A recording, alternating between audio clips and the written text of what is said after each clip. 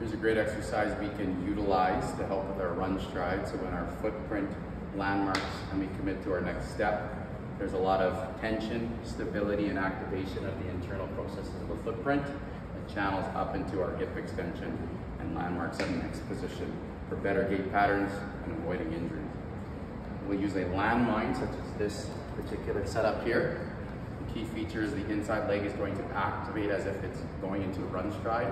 More importantly, we'll get a bit of a slight lead. It is a little bit tricky to get into this particular position to start. Once you get the hang of it, you're good to go.